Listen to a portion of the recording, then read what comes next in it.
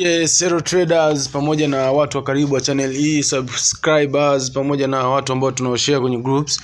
Leo kuna kitu kipya ambacho tunaenda kujifunza. Kinaweza kikawa kisiwe kipya sana, lakini ni kitu muhimu sana kwenye forex market.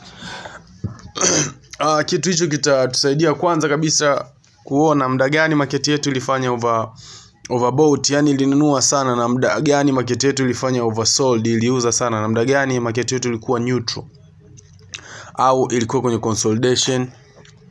Na pia itatusaidia kuona gainers na losers katika specific time. So katika hii kitu tunachoenda kufanya, jambo la kwanza tutatumia vitu vilivyomo kwenye MT4 yetu, na itatusaidia kufanya market yetu iwe rahisi kiasi fulani. Tena sio kiasi fulani, kiasi kikubwa sana. Okay, wacha niende kwenye chart then tuone tunafanyaje.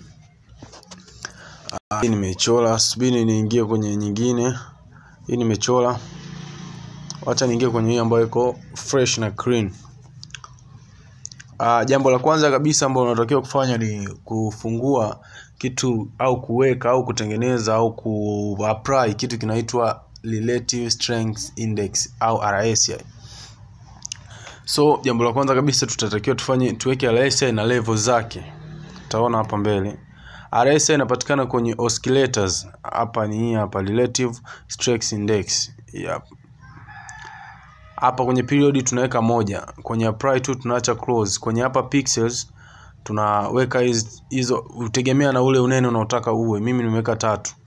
Pia ta create levels. Level ya kwanza itakuwa na 10. Kuna time nilikuwa najaribu kuweka level 3, 10, 50 na 90. 10 ikiwa inamaanisha oversold, 50 ikiwa inamaanisha neutral, na 90 ikiwa inamaanisha overbought. Lakini nikaona niongeze na level 2 ambazo tutaona maana yake ni nini, ambao ni 30 na 70.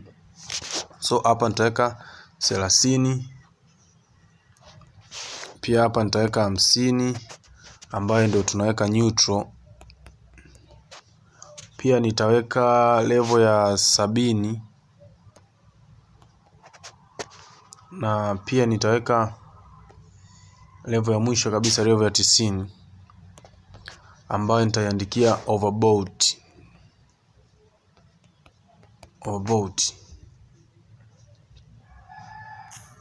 Utaongeza hata pixel 2. Hapa nikipiga done naonyesha zishaonekana hapa, lakini kutokana na ile neno RSI hapa juu, hii overbought imekuwa kama imefichwa. Kwa hiyo sasa mpaka hapa inakuwa inamaanisha tumeshaziweka zile levels ambazo zinatakiwa ziwepo. Oversold ni hapa chini, overbought pamoja na neutral. So kwenye hizi levels tutawekea kitu kinaitwa moving averages, ambazo ni za exponential. Zitatusaidia kudetermine kila move average ina kazi yake, na tutazipanga zote kuanzia EMA'S. Zitakuwa jumla EMA 5. So wacha tu create hizo EMA, then tutaona nini na tunafanya. Kwenye hii Strength Index window ya chini tutachukua moving average, exponential. Tutaanza na EMA 5. EMA 5 tutaweka rangi, labda rangi ya njano, tuta save. Hii ndio EMA 5. Pia tutaweka tena EMA nyingine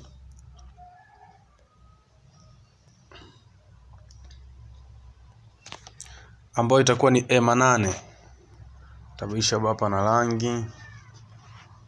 Hii ni EMA 8. Japokuwa rangi hazijakaa sawa, tutabadili. Tunakuja kuweka tena na EMA ya 3. Itakuwa ni EMA 13. EMA 13. Bini nirudie kwenye swala la rangi. EMA 13. Tutakuja kuweka tena EMA nyingine ya 4. Itakuwa ni EMA 21.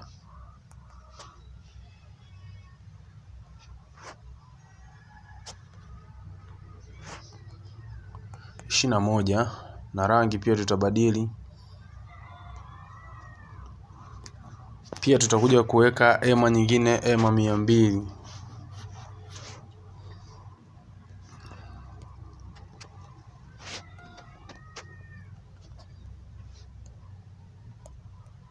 Na 200 nimeweka rangi nyeusi, na pia naweza kaongezea unene kwa sababu ndio EMA kubwa na muhimu kwenye hii strength. Sasa mpaka hapa tulivyoziweka hizi EMA'S tunaona tumeanza kuelewa kwamba ni nini kinachofanyika. Labda subiri niongezee hii kwenye hii neutral, niongeze unene wa rahisi yake, au niache hivyo hivyo. Okay, sasa hapa tunamaanisha kwamba market inapokuwa imegusa kwenye hii line ya neutral, inamaanisha kwamba market iko neutral 50-50, na inapokuwa market inagusa line ya ETC ni overbought. Kwa hiyo hapo unatakiwa uingie na ufanye selling. Na pia market inapogusa line ya oversold una buy. So kitu gani ambacho unatakiwa kufanya? Unapoona market iko kwenye 30, inamaanisha market imeshabadili trend, ni uptrend. Na unapoona market imevuka 30, inamaanisha ni uptrend. Na muda wote utakapoona market imetoboa 70 levels, inamaanisha ni downtrend. So na kwenye 90 tunachokifanya, utakapokuta EMA zote zimekutana na ziko juu ya mstari wa 90, moja kwa moja ni strong sell. Yani ikishafanya reversal itakuwa strong sell na utaanza kusell. It is too safe.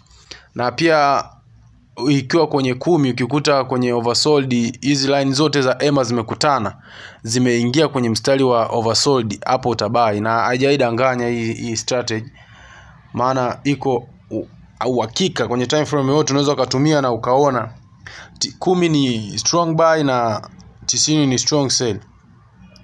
So kitu kinachotakiwa ukifanya hapa ni wewe tu kuwa makini na hii strength, hii RSI yako ambayo inakupimia na kuonyesha. Mfano unaweza kutumia time frame yote, hata wanao utagundua kwamba mfano hapa hii strength ilivyogusa kwenye hii EMA zilivyogusa kwenye 1, zilivyokaribia huu mstari wa 10 ambao ni kama ilikuwa oversold, iligusa mpaka ilivyofika kwenye neutral na ikafika kwenye haikutoboa 70. Kwa inamaanisha haikubadili trend kwamba iwe sasa strong buy uptrend, ikageuka hapa na hapo. Ukifuatilia sana kwa time frame yote, hata hapa ukiingia chart yoyote pia yoyote, utagundua kwamba ni strategy ambayo iko very serious.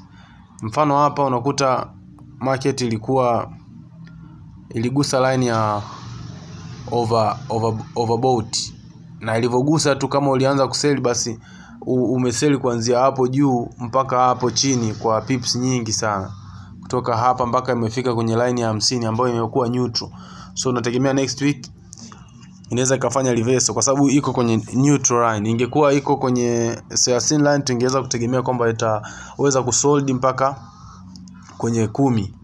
So hii inatumika kwenye chart, kwenye pair yoyote, kwenye chart yako zote za MT4 yako. Ukiangalia hivi tena ndo kabisa unakuwa unapata mawazo zaidi. Na pia kitu kingine ambacho unatakiwa kuelewa ni kwamba inapokuwa kwenye 50 neutral, kama hii EMA 200 hii ya rangi nyeusi itakuwa chini ya hizo moving average, inamaanisha kwamba itatumika kama support. Maana EMA 200 kama umeshajifunza, EMA ni support na resistance at one time. So inamaanisha kama hapa EMA ilikuwa ni up, ilikuwa juu na pia iko kwenye neutral, inamaanisha kwamba ile ilikuwa ni sell, kwa sababu EMA 200 itumika kama resistance. Lakini kama tukija tukaona kwamba EMA ilikuwa chini, kama EMA ilikuwa chini ipo kwenye neutral, mfano hapa tunaona kwamba EMA ilikuwa chini, kwa hiyo ilikuwa inatumika kama support. Kwa hiyo kama hapa ipo kwenye neutral, tuna buy tu, haina shida. So ndio hivyo kwamba unatakiwa kufocus kwenye hichi kitu na jinsi kuangalia kazi zake muda gani zinafanya. Kama utakuwa una experience sana, unaweza kaitumia kwenye demo au ili uwe unaangalia kwamba ni muda gani nitaingia ili kuzoea. Au ukiwa na shida unaweza ukanifuata ukaniuliza tu, haina shida. Karibuni.